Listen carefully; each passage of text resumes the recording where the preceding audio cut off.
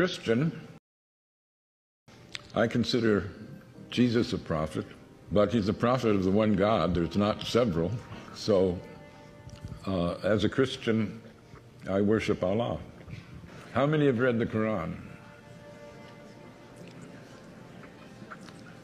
A minority, certainly. Well, I don't want to shame you, but I do. I think we should all be ashamed. You know, we're throwing our weight around in a world where almost a quarter of the population are Muslims.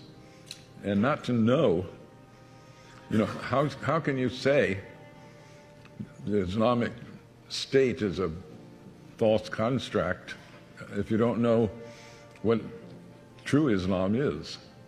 This book I published is a product of my shame. I was embarrassed.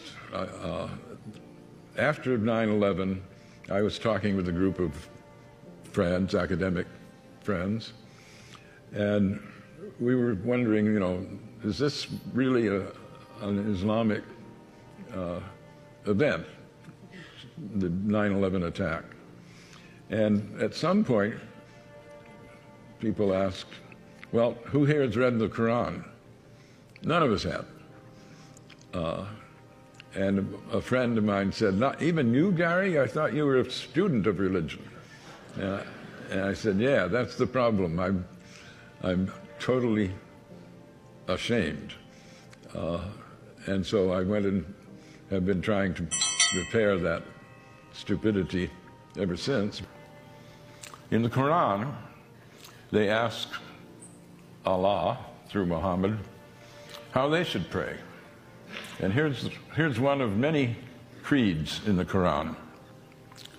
We believe in God and in what was sent down to us and what was sent down to Abraham, Ishmael, Isaac, Jacob, and the 12 tribes, and what was given to Moses, Jesus, and all the prophets by the Lord. We make no distinction between any of them, and we devote ourselves to him in all of them. That's a very inclusive creed.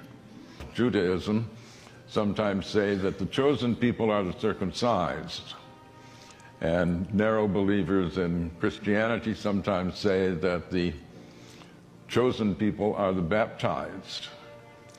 But the Quran says God's chosen people are all the monotheists from the beginning of the creation. Adam is the first prophet because he falls, as in Genesis, but he repents, and God makes him the first prophet. The covenant with the Lord, Allah says he has sent messengers at every stage of creation. All of his human creatures are given a message from him. He said, I give it in the language that they use. I gave it in Hebrew for the Jewish covenant. I gave it in Greek for the Christian covenant. And I give it in Arabic for the Islamic covenant. But they're all my people. And when we think of the succession of prophets, they're given great praise. Muhammad praises Moses.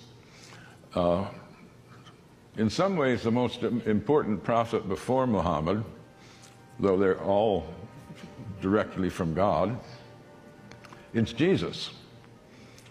Jesus is given a bigger accreditation than other prophets. John the Baptist is made a prophet so that he can prophesy Jesus. Mary, his mother, is the only woman named in the Quran. No wife of Muhammad is named. There's no Adam and Eve, there's Adam and spouse. But Mary is not only named, she's made sinless. She conceives Jesus virgin birth. She is tremendously honored. One can only hope that more people will use freedom to do things like read the Quran rather than hate the Muslims.